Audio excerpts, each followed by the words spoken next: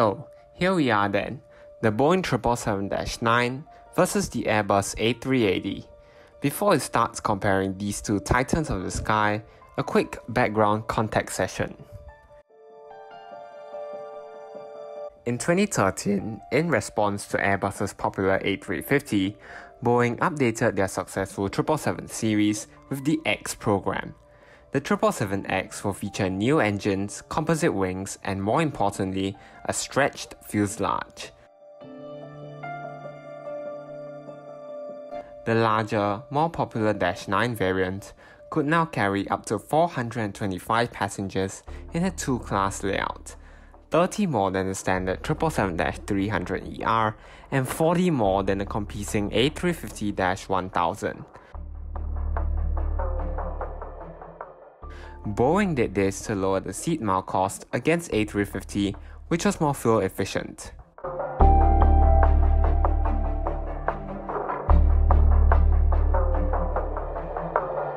The result was a truly impressive flying twin, with capacity close to Boeing's own quad-engine jumbo. The airplane still had decent and sufficient range, covering most of the wide-body routes. It could fly up to 7,285 nautical miles. Within days of launch at the Dubai Air Show in 2013, the larger Dash 9 variant racked up huge orders, with Emirates placing the largest for 150 of the 777X series. Emirates was also the largest 777 and A380 operator at the time.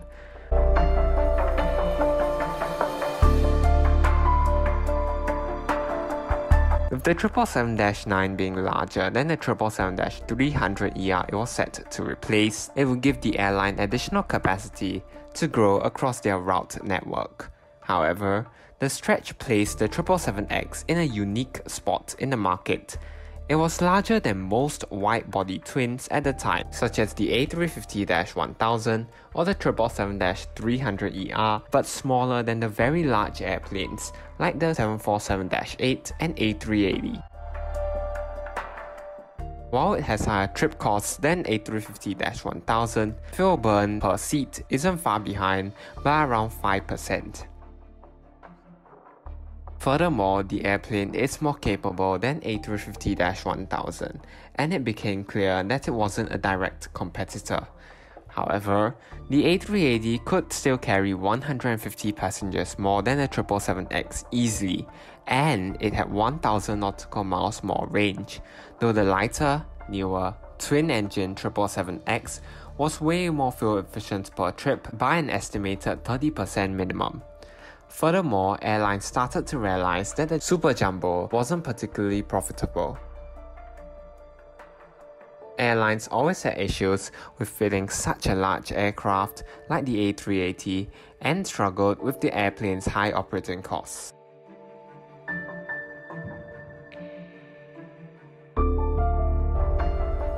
For one, it was a quad-jet burning more fuel with higher maintenance costs compared to the twin-engine 777X.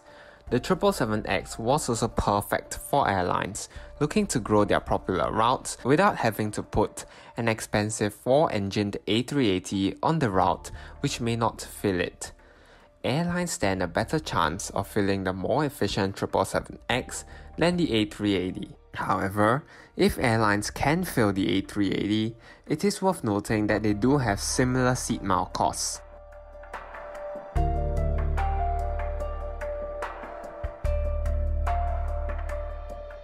Boeing has even proposed a larger 777-10X variant to some A380 operators carrying between 450 and 475 passengers at the expense of range. This variant would be a true contender to replace aging A380s with its lower seat mile cost than A380, although range will take a hit. However, as this variant isn't launched, we'll be comparing the current largest 777X, the Dash 9 variant, which still has impressive capabilities. And that's where the question comes in. Is the modern twin-engine 777X capable enough to replace aging A380s? With many operators flying A380s also ordering the 777X, could their 777Xs replace the mega plane one day? Well, cue the music and let's find out.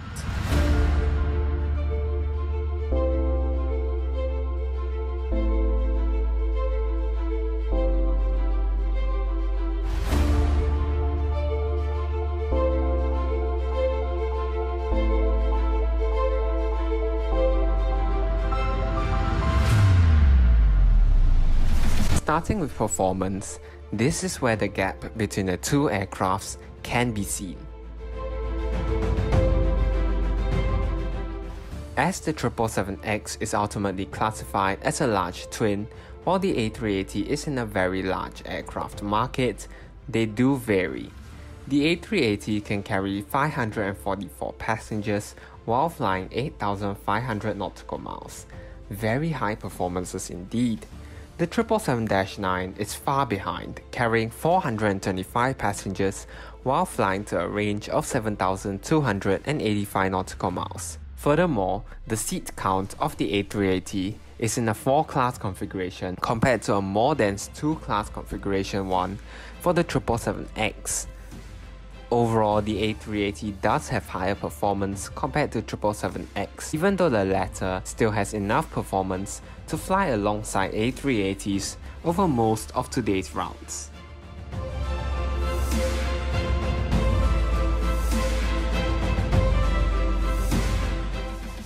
The A380 is powered by two engine choices, either the Rolls-Royce Trent 900 or Engine Alliance GP 7200 engines.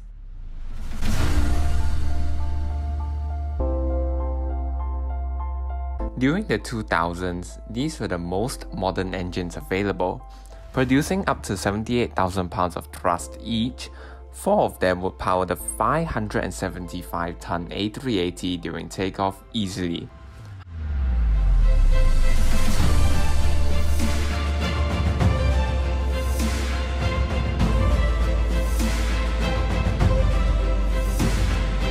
However, the new GE9X engines on 777X are a step ahead.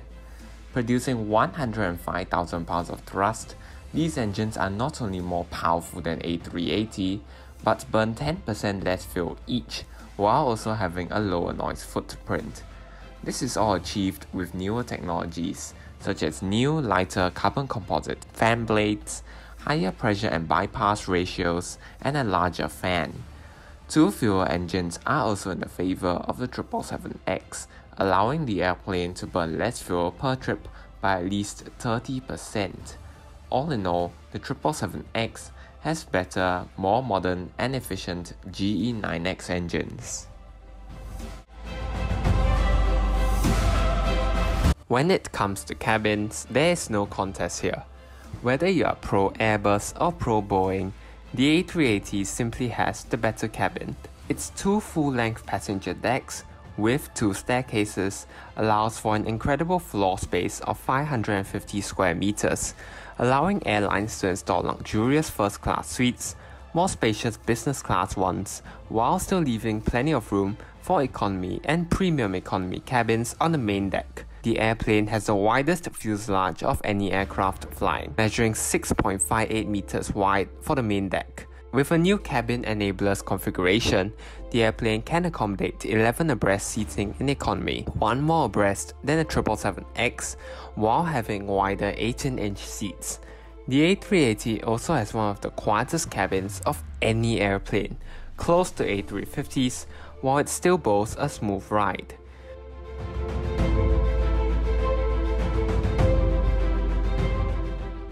The 777X features the latest iteration of Boeing's Sky Interior.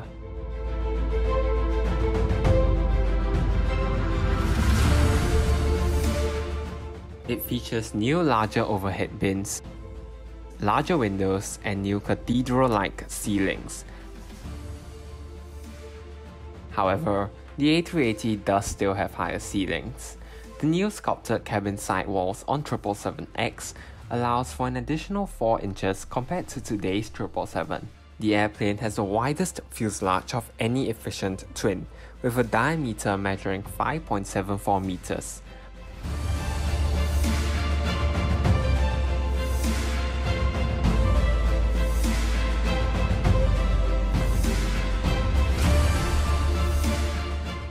While Boeing markets 18-inch wide seats in economy, it is worth noting that this refers to the seat bases rather than the actual seats.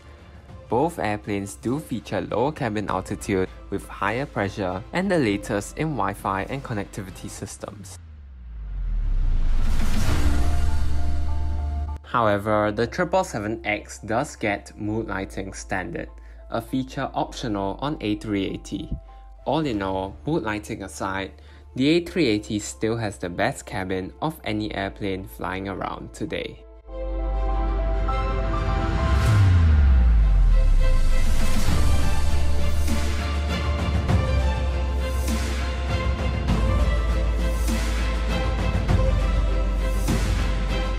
Moving quickly on, what are some of the advantages and disadvantages? Well, the A380 is proven and mostly a reliable airplane. It also has the highest capacity for routes that can support such high supply. Furthermore, it has the passenger-preferred cabin. However, the older generation of engines on A380 contribute to the high trip and operational costs. Maintenance costs are also high, and these high costs are hard to justify unless airlines can consistently fill a large 500-seater airplane. The 777X lacks the capacity for routes that need it. It is also less flexible with its reduced range over today's A380. However, it does have sufficient performance for most A380 routes. Furthermore, airlines wouldn't mind a smaller aircraft that is easier to fill and has lower fuel burn compared to the A380. The 777X also offers that slight boost in seating capacity compared to other large wide-body twins, allowing airlines to utilize the airplane on increasingly popular long-haul routes without the need to place a heavy A380 that may not be justifiable for most routes. However, against A350-1000, the 777-9 is less fuel efficient both per trip and per seat, though it does offer more seats and increased cargo capabilities.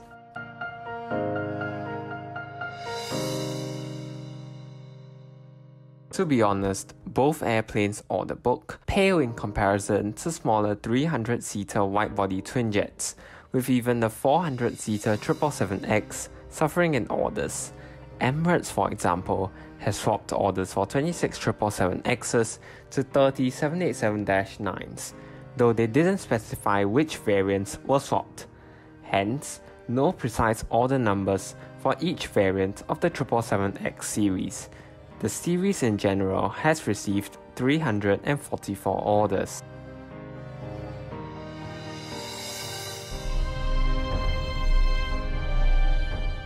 The A380 has had even worse sales. After the cancellation of 39 A380 orders by Emirates, choosing again to go for smaller 300-seater widebodies, a total of 251 orders for the A380s would have been placed. In general, the market for both these airplanes are small, as the market has essentially shifted over to smaller 300-seater long-range twins like the popular 787 and newest A350.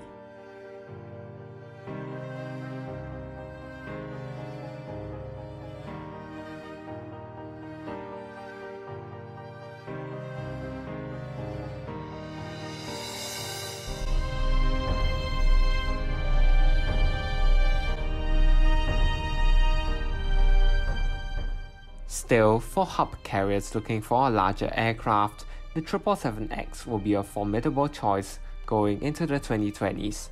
With its high capacity of 400 seats, the airplane is suitable for growing trunk routes with twin-engine efficiency.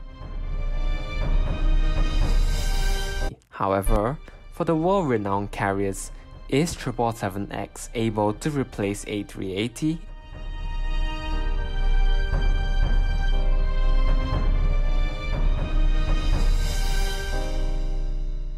Yes, now it comes to the time for the overall verdict. The A380 is the masterpiece of the 21st century. It carries more passengers and is more luxurious than any long-range twin.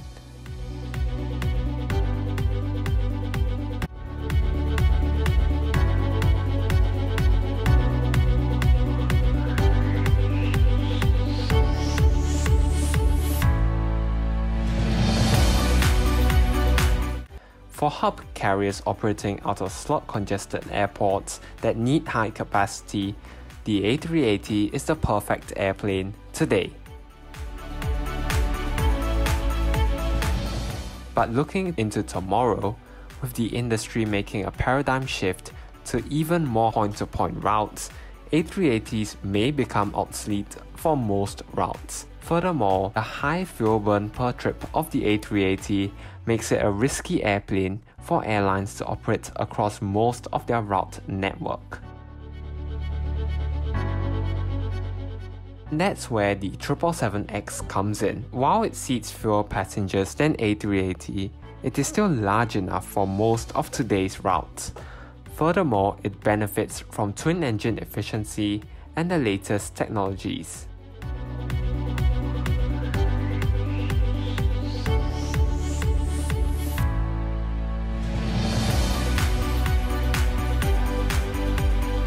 In the airplane production's view, the 777X is a very large airplane of the future and is certainly a worthy A380 replacement on most routes flown on VLAs today. Do you agree with this verdict? Comment below. As ever, thanks for tuning in to this epic airplane comparison and wishing you, as well as everyone, a truly clear sky ahead.